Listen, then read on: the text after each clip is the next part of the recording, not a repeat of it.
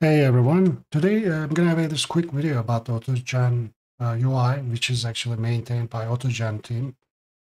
It's currently working to plot a chart of NVIDIA and Tesla. You can actually find more information about this if you go to Autogen RA PyPy package, and you can actually read about it. So this is pretty new, I suppose, and a little known secret. Here you can generate a general agent workflow and visualization agent workflow. They do say that they're going to provide support for more complex agent workflows, such as group chat.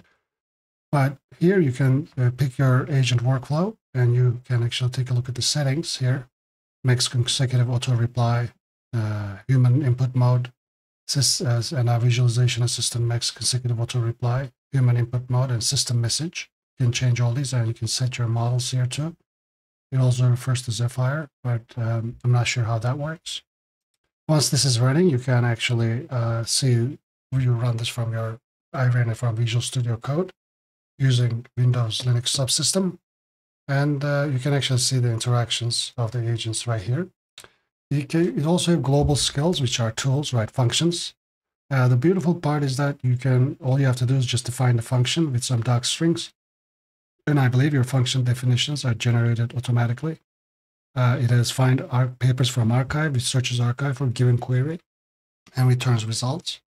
It also has generate images, which uses DALL-E, and also a fetch profile, which actually goes to a URL and actually scrapes it. You can add new skills. There's an example skill here, which creates some ASCII art. You can actually write your function here, and I paste it here, and then this should work. Here is the chart that was just created. You can also see the code that it produced to run this. So it's pretty easy to install this, but I did realize that it doesn't run very well on Windows, so that's why you need to have Windows Linux subsystem installed on Windows. It's pretty easy. All you have to do is just run this command. I'll put this link in the description along with the PyPy to this library.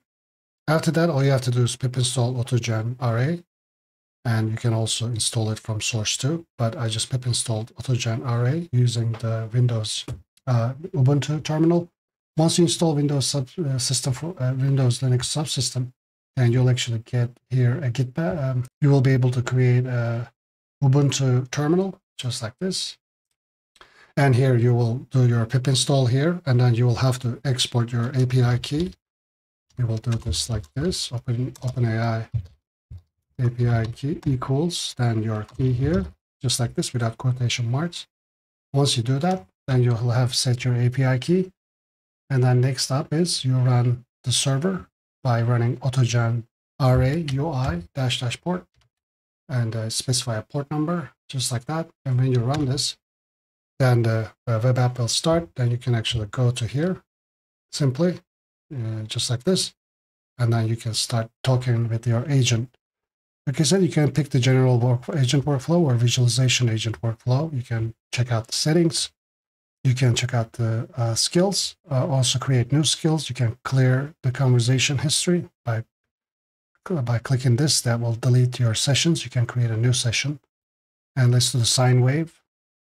Yeah, see, my API key is not set. Let me go ahead and set it real quick. Apparently, you do have to set it every time. Okay, I've set my API key, and now it's running.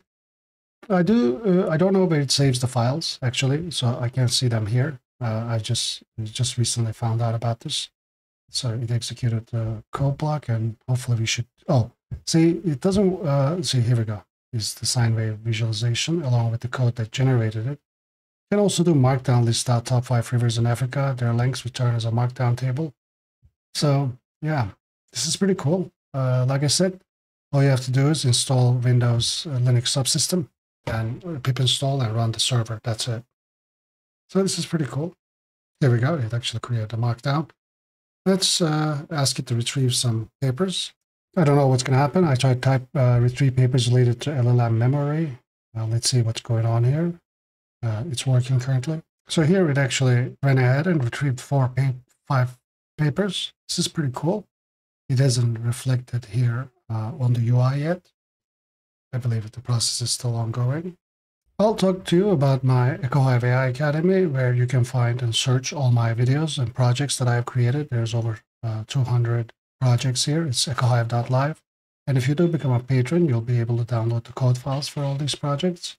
If you do become a patron, I appreciate your support. Also, check out the new app that I built, CodeHive. At CodeHive, there's over 900 GPT-powered Python applications. You can simply search for the stuff that you're looking for, copy this code, and run it. Just like it's a great search functionality. Also, I'm working on a Everything GPT API course. I'm continuously adding to it. As a patron at $30 level, you'll be able to have access to this. Just check it out, and thank you for your support. So here it has retrieved the papers and actually summarized it to us here along with their links. There we go. So it's pretty cool. Maybe I'll make some more videos on this. Remember, you can actually add new skills. So that's pretty awesome. Maybe we'll create some agent workflows with this in future videos. There's also a dark mode, which is really nice. Thank you for watching, and see you in the next video.